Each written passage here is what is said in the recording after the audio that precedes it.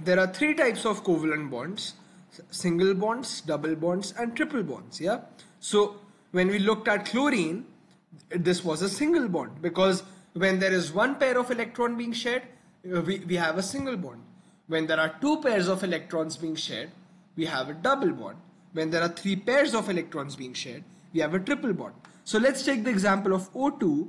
Now this is Cl2. So this is why chlorine doesn't exist as Cl atoms, but exists as chlorine gas, which is Cl2, because it's more stable in this form. Yeah. And similarly, oxygen exists as O2 because it is more stable in this form. Why is it more stable? Let's see.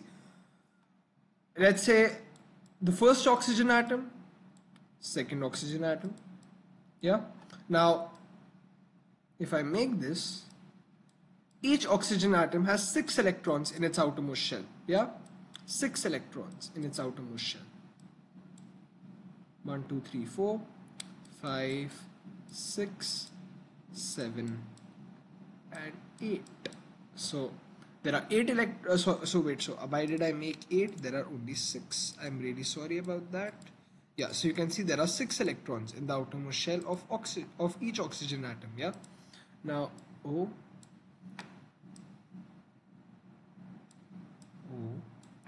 So we have dots over here now.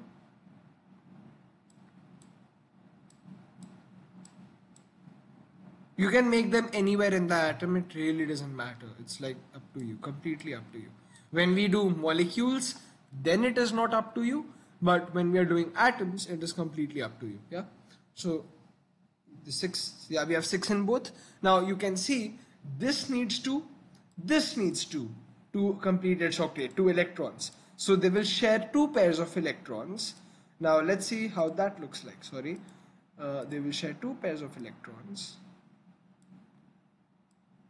O. Make sure the size is the same.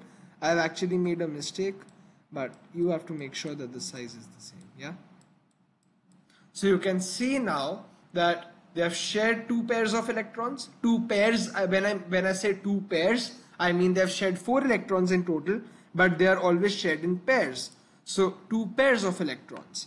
Now 4 are left over here, because since this has shared 2, it has 4 left over here, and since this has shared 2, it has 4 left over here.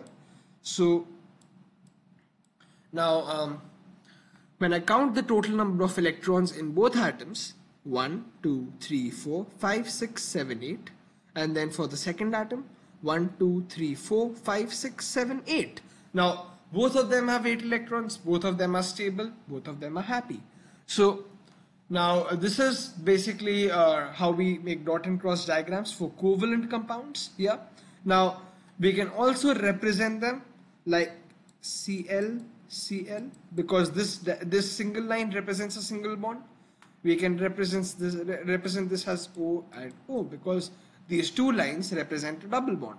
So we will mostly be using these lines in organic chemistry when we do organic chemistry, but you should know how we make them. Now when we look at nitrogen, so we have done single bonds and double bonds. Now when we look at nitrogen, let's take cross for each nitrogen atom. Not cross, sorry, cross for one nitrogen atom and dot for the other nitrogen atom. Now each nitrogen atom has 5 electrons in its outermost shell. 1 2 3 4 5. So 5 electrons, and then this also has 5 electrons. So we know that nitrogen also exists as N2. Let's see why it exists as N2.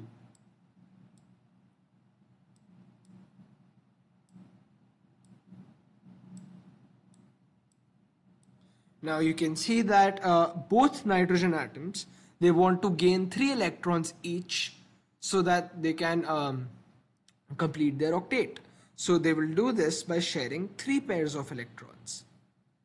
They will do this by sharing 3 pairs of electrons. So nitrogen, nitrogen, and